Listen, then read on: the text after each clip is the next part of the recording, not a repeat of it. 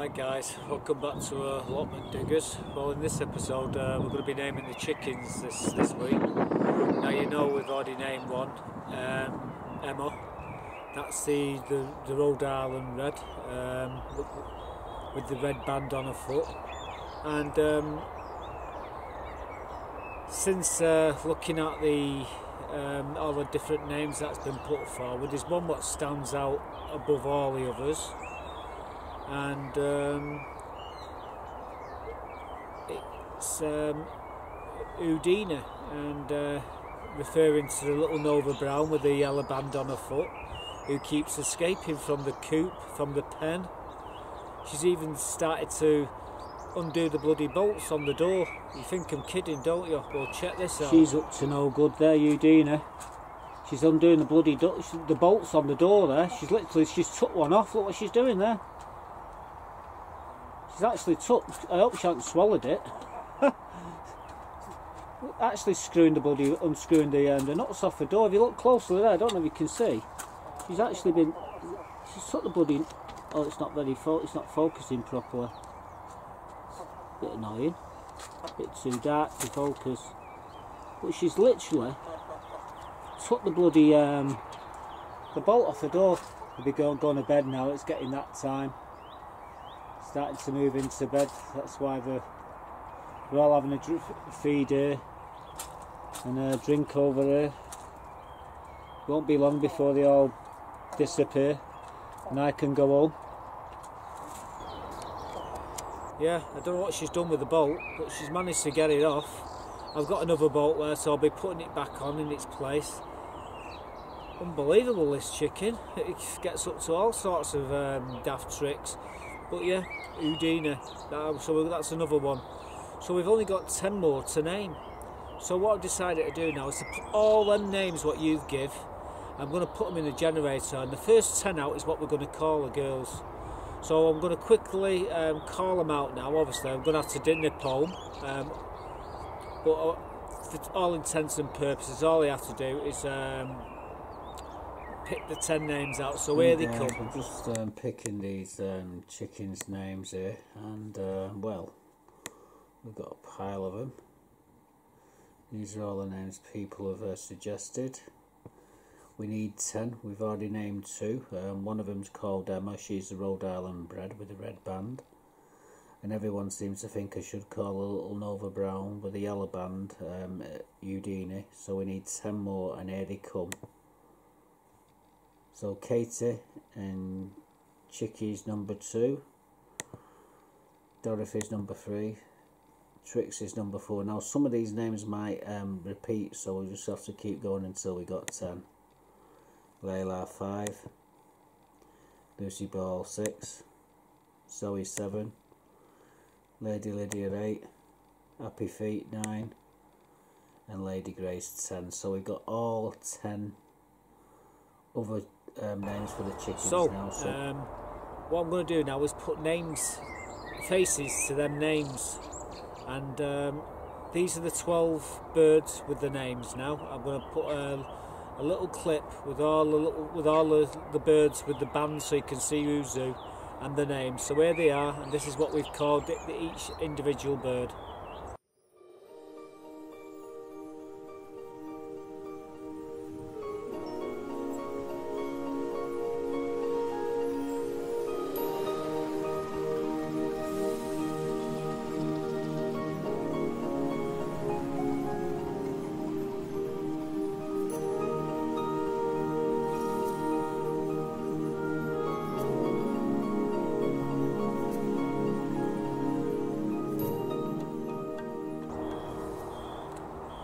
So that's it, that's a job well done. Thanks everybody for leaving your comments. The reason why we've named them is, you know, hopefully you don't just go, hey chicken, get out of the way. You want to say, come on, you want to name them really.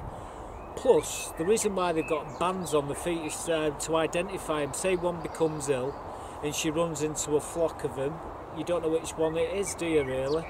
But if you clock the band what's on her foot, well, you find her every single time, won't you? So that's why we put bands on all the feet. Anyhow, you would have thought that was the end of the story, but a few weeks earlier, I was looking on eBay, looking at fertilised eggs, and just out of curiosity I was clicking away, and I clicked on this this link, which actually I made a bid by mistake, and anyway, it was 20 minutes to go. There was no way I could cancel it. So the next thing I know, I've won the the eggs. Sent the money off. I think I waited about 3-4 days for the eggs to arrive, and they arrived in these polystyrene trays. I'll show you the trays now, but obviously we took the eggs out of them. So these are the things that they come in. Cartons that the eggs come in, and they go one on top of the other. The eggs are wrapped in tissues, and then this is all wrapped up in paper. There's the other one. That's where I got 12 eggs. So, you know, there we go. That's it. That's what they come wrapped up in the protection, and to stop them getting broke. Fairly cool, actually. I think we can use these for something else. We have to wait and see. They're not as good as they say they are, because I did have one egg which had a crack in it. We only noticed that a bit later on when we was rolling the eggs about. However, that's what they come in. So you're probably wondering, well, you got to go in an incubator. Well, I was very fortunate with the incubator. About 4 or 5, maybe 6 months ago, I acquired an incubator for Caribbean Sale for 15 quid. I saw it underneath the table, and I said, "What is that, mate?" He said, "It's an incubator. Do you want it?" 25 quid. Oh, no. So there's no way to test it. I just don't want to get stung for 25 quid. So I'll give you, the best I can do is 15 quid. Anyway, he said, "Okay, give me the 15. I put the incubator in the loft and forgot about it." But then again, then it come in handy for these eggs anyway. This is the incubator with the eggs. Hi guys, this is my selection of 12 eggs. There's all different types of birds in here, and yeah, we've just got them all there. They've got the little incubator going. You've just added some water. There's a little tray here, is the water, and this, you just pull it once every couple of hours or every 6 hours. It's not automatic, and it just rolls the eggs to stop them sticking in the bottom. And yeah, there we go. We're just going to leave that there, and hopefully in 21 days we're going to have some chicks. So let's we'll keep an eye on it and tell you what happens very shortly. So moving on to about 16 days, Mrs. tweeting coming from the kitchen. That's where the incubator is. So we goes in the kitchen, and blow me, there's a little bird inside there, little chick inside the incubator. We left it in for 24 hours, hoping it'd encourage more of the babies to actually hatch. Unfortunately, nothing's hatched in the last 24 hours. Only this particular bird. And well, here it is now in the incubator. So I'm going to quickly show you that. There's a baby chick. We're putting him into his new home in a bit. The first one.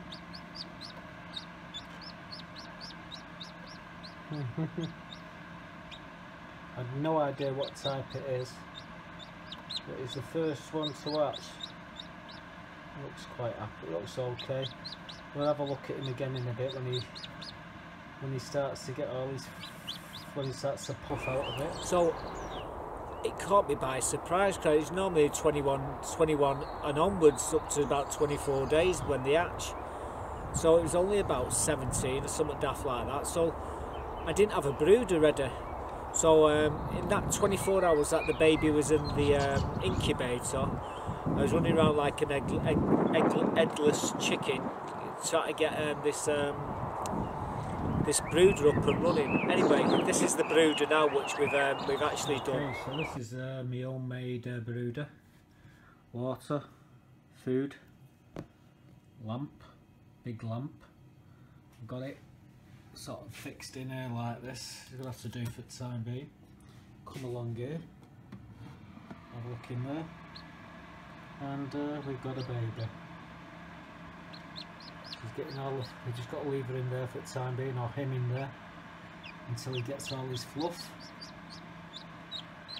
And he'll be encouraging all the other little babies to crack open their eggs. We'll put them in the brooder in well, tomorrow.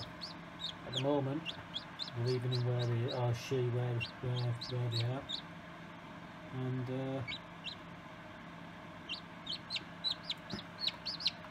he's doing no harm where they are. But, first baby. As you see, it's got a light. It's got holes in the thing for them, you know, so they don't suffocate the chick. Sawdust water, finely ground up feed, and well, this is the baby now. It's about 2 days old. So far, I've only got one little chick out of 12 eggs, and it's a bit sad really, because I don't think I'm going to get many more. Might get 1 or 2 if I'm lucky. But this little character's found his legs now, and he's running around. I've, you know, picked him up to stroke him, so he's not, you know, he's got a bit of contact. He's got an eat lamp there. He's got food, water. He's preening himself there. He's still a bit cagey on his feet, but he can run. Well, there you go. He's a day and a half old, coming up to 2 days old now. And, well, he's doing fine. I don't know what he is, what variety of bird he is. Didn't have anything on the eggs, unfortunately. Maybe someone, one of my YouTube subscribers, could identify him.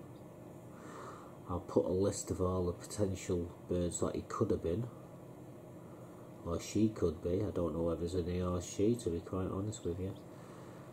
I've been looking inside the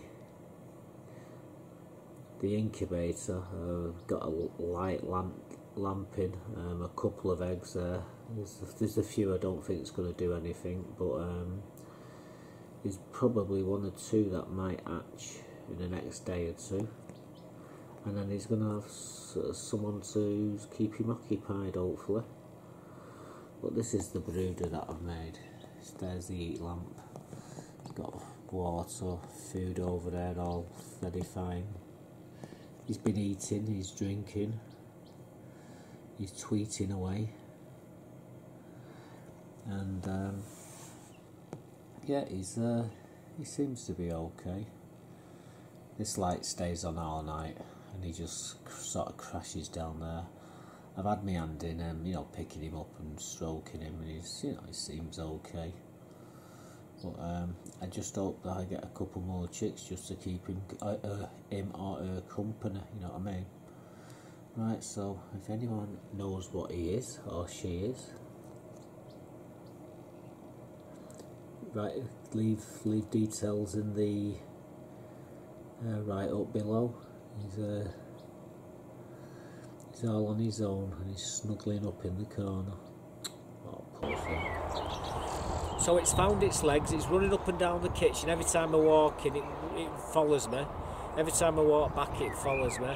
I've picked it up and put it in my hands. It sort of perches on my fingers. It's a lovely little bird, but I've got no idea what it is, because the clown who sent me the eggs only wrote on the eggs, on 2 of the eggs, what they were, like left initials, what they were, and all the others, they want a single mark on the eggs.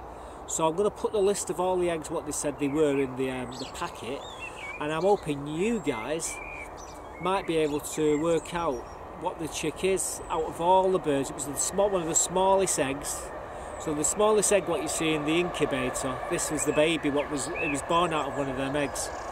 So you got the idea, it's not the big eggs, it's a small egg that it would come out of. And well, here's the list, it's coming out the side of me now. So they're all the birds which was on offer. And would you believe it, I only paid £2 for them. It takes £2, that's what, I think it was £1.98 or something. I thought, hang on, let me show you what it was, I forget what it is. This is what it was.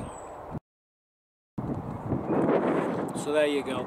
So I'm hoping we're going to get a few more hatch over the next day or two, fingers crossed.